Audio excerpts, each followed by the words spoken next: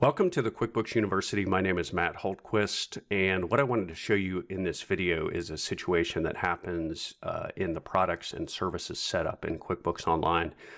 This was actually a question from one of the members of the QuickBooks University, so this was a great question. So this was her question was, hey, I've got cost of goods sold on my profit and loss, and it's showing up as negative. Okay, so why is that?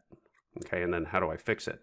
All right, so here's why basically this is showing up as negative. If I click on this detail, okay, you're going to see that there was a bill where an expense where they had to pay shipping and it was $75.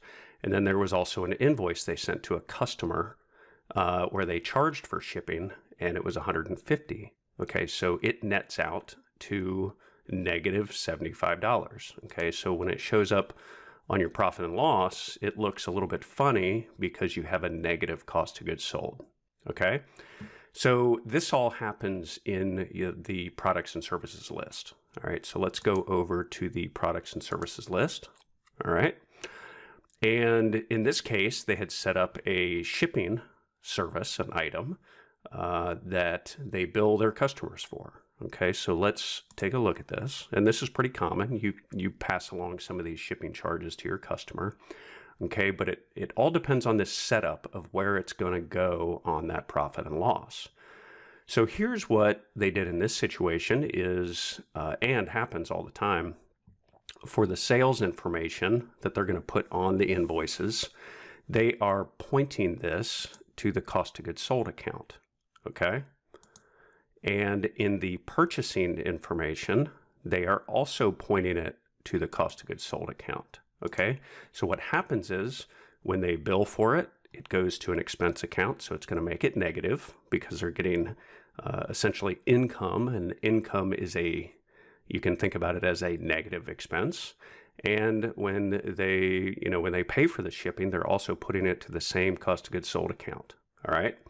So this is what results in the negative expense. So if they have billed their customers more than what they've paid their vendors for shipping, you're going to have a negative expense. All right. So one way to change this, to fix this, is instead of pointing an expense, you generally don't want to point something you bill for to an expense account. Okay. So instead, we want to change this, and we have an income account set up for shipping income. Okay, so now when you bill your customer for shipping, it's going to go to an income account, and when you pay for the shipping to a vendor, it's going to go to the cost of goods sold. This way, on your profit and loss, you'll be able to see the amount that you've billed customers for shipping and the amount you've paid your vendors for shipping, and it's going to be in two separate line items. All right, so that is why that happens, and this is how you generally want to set up a service that you bill for and you pay for separately in separate income and separate expense accounts.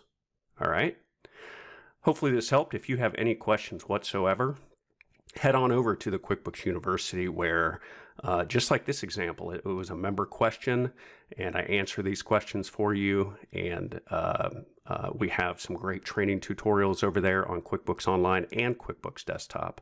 But head on over, qbuniversity.org, and I look forward to seeing you over there.